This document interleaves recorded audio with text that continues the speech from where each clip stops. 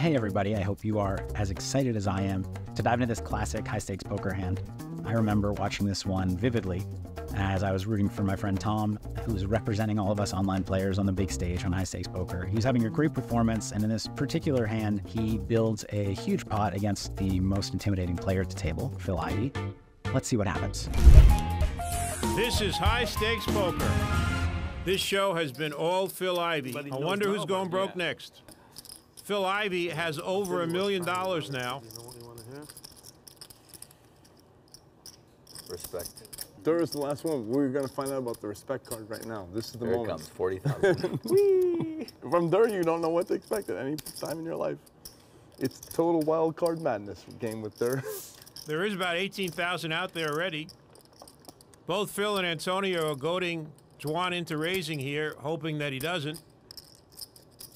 But he does. And enter the wild card madness card. That's 25. I don't even have one of those. So we start this hand with Phil Lock raising to $3,900 with ace-9 offsuit, somewhat on the looser side. He gets called by Alezra with ace-7 suited. He gets called by Ivey on the button with ace-6 suited. Overcalled by Negrani with jack-3 suited. Very loose of Daniel there. And Tom Dwan in the big blind with 9-8 suited. Sees a perfect squeeze opportunity with a really good 3-betting hand and 3 bets to about 29K. Oh. Should be 100 more. Cool 25,000 raise with 8-9 of spades. He's the best. He's just torturing me. So when I try and get in with one chip, he puts in 2. There might be the best. So it's a 1 blue chip? Yeah. Worst lay down I ever make in my life. See if Mr. Ivey puts in that blue chip. Nope, it's 5 white chips.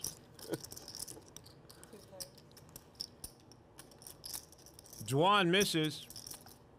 Phil Ivey's got a huge draw, nut flush draw, and an inside straight draw.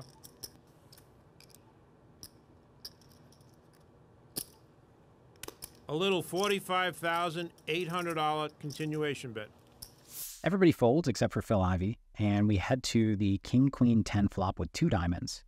With these two players heads up, Phil Ivey flops the nut flush draw and a gut shot. Tom flops the bottom end of a gut shot, really no hope, but he's representing a strong hand, and he's going to keep representing one with a pretty big bet size here. He's betting almost 46K into this 70-ish K pot. Ivey is analyzing the hand. It's very possible that Tom Dwan has a set. He raised 25,000 before the flop. He knows he's not going to get Tom Dwan to lay down a hand like ace-king or aces. How much you start this hand with there? About 750. But he does have a big draw, and he is playing against Tom Dwan. He might decide to gamble and raise. He just calls. These players are extraordinarily deep.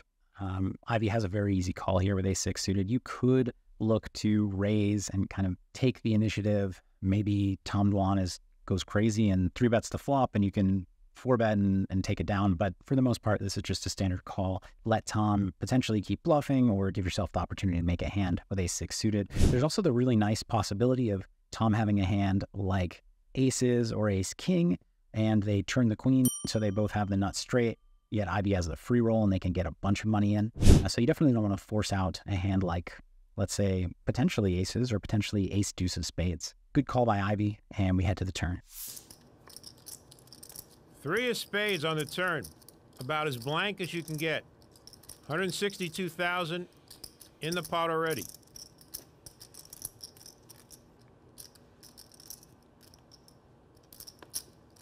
The man with 9 high bets 123-2.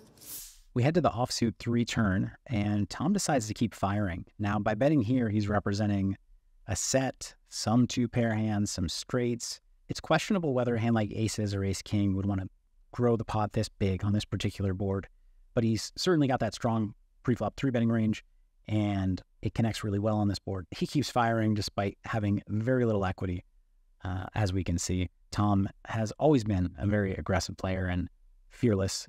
Internet phenom Tom Dwan has turned the poker world upside down over the last few years. Tom Dwan is brilliant. The most aggressive player I've seen in many years. Annoying, Inconvenient? The best action guy I play with in the last 3 years. Slightly awkward and unique. I'm gonna avoid that question. Tom Dwan is the most fun poker player to watch, and the toughest to play against. That was more than 10 words, though. Phil Ivey has a big decision now. He feels he's behind and is trying to figure out if he can get paid off if he makes his hand. If a diamond comes, can he get any money out of Dwan? If a jack comes, is he just going to split the pot? He decides to call. Phil Ivey sitting there with ace-6 suited once again, I think has an easy call. I don't like raising at this point. I think take the river in position and figure it out. And that's what he does. I think he's calling for 2 reasons. 1, he feels he can get paid off if he hits his hand.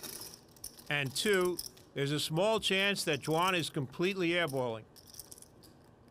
Ivey makes a pair of 6s on the river.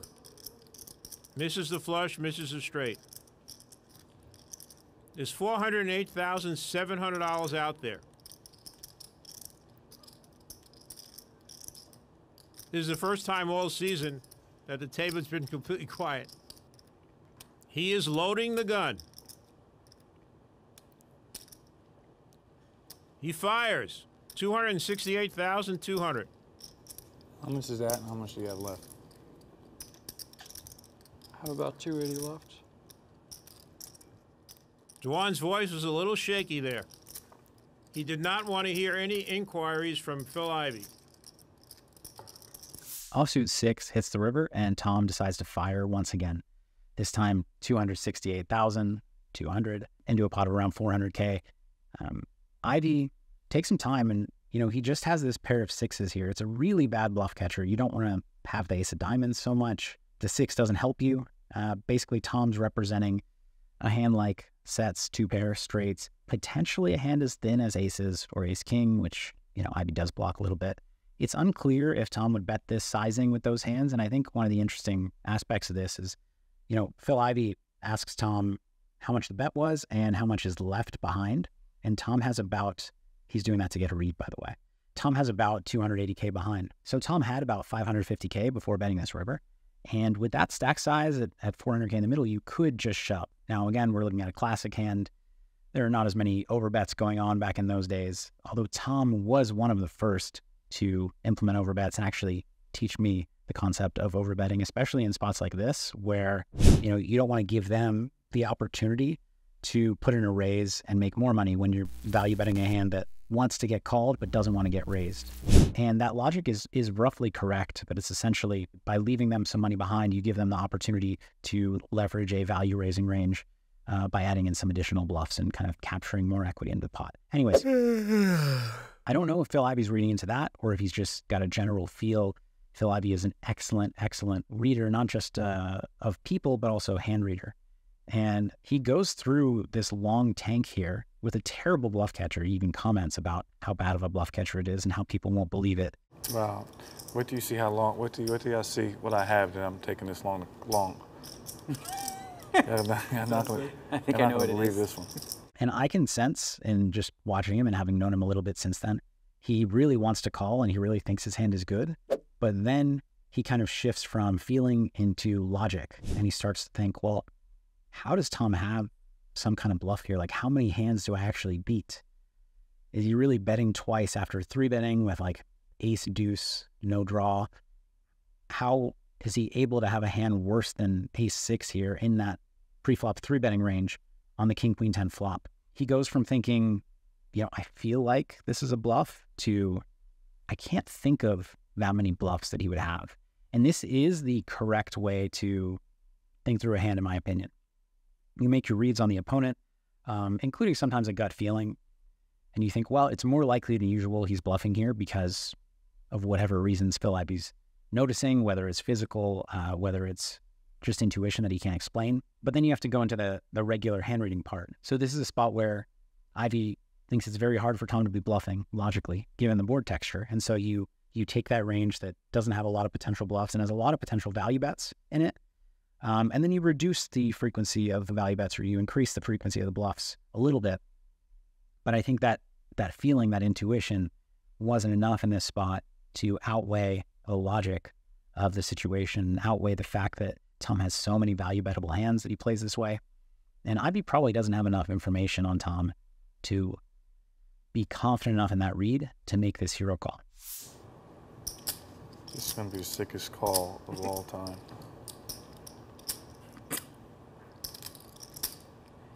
Dwan really looks nervous. What Phil Ivey's trying to decide is he really nervous or is he acting nervous? The truth is he is really nervous. Tom, I think, has a very good hand to bluff with once he gets to the river. You know, he's going to run into a lot of queen jack, king jack, jack 10 that have to call a few times, but then have, you know, kind of a weak bluff catcher. As we can see here, Ivey might have called with those because with ace 6, he's considering calling. But having gotten here, I like Tom's bluff. It's really impressive to see Ivey tank with specifically ace 6 of diamonds in this spot, or any hand that week, I should say. But in the end, his rational mind outweighed his gut instinct, and he decided to make a fold that, you know, I can't fault him for, obviously. It's a relatively standard fold. You need a really, really strong read to do something otherwise. And props to both of them on a really fun hand. Dwan looks worse. Can't be nothing. Except for that.